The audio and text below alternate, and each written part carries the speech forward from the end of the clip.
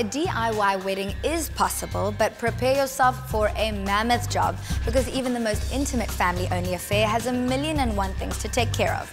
It's worth thinking about getting the experts in. And Kavesh Manick heads up a family business that promises to make your nuptials a smooth-running dream.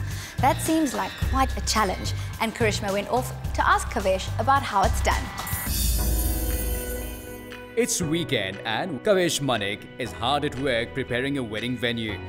And nothing is too small for him to notice and tweak if necessary. A wedding requires a lot of planning and attention to detail, amongst a myriad of other things. Luckily, this task doesn't have to fall entirely on your shoulders, with the likes of Kavesh Manick and his family, who are skilled in taking care of every detail to ensure that your big day is exactly how you've envisioned it and more. From soft furnishing to table decorations, glassware and lighting, Kavesh has examples of everything he needs to help his clients realize their dreams and ideas. Kavesh, so lovely to meet you. Lovely to have you. Planning a wedding is no easy task, and I think that applies even more so to Eastern nuptials.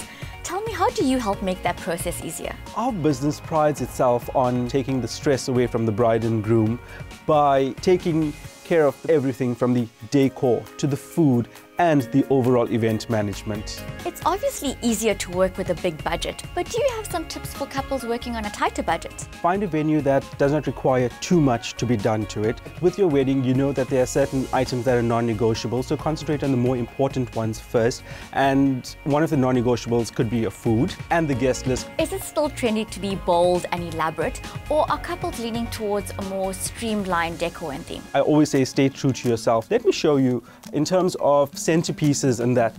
You could go something as simple as this, some candles, some nice gold detail, and obviously a wedding is something that's very romantic, so candles speak volumes. What are some of the biggest things that couples tend to overlook when planning their wedding? What couples overlook very often is having an event coordinator to bring some kind of streamlined process and coordination to the event such that everything works well together. Kavesh, this is a family business. Tell me, how did it all start? Being the typical Indian family, my mom and dad toiled very hard to ensure that we had a great education, and spirituality and education was the foundation and the building blocks of our life. So much so, my mom always insisted that I become a chartered accountant.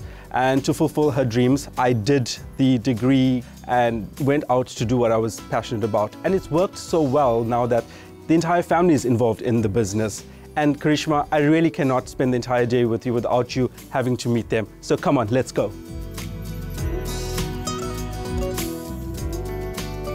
Well, Carishma, welcome to my home. Let's go meet the family. Dad's home. Daddy! And say hello to Carishma. Hello.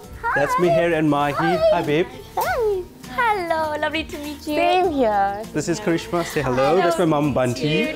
Welcome. You too. Home. Thank you. You're just in time for tea. Lovely. Join me at the table, please.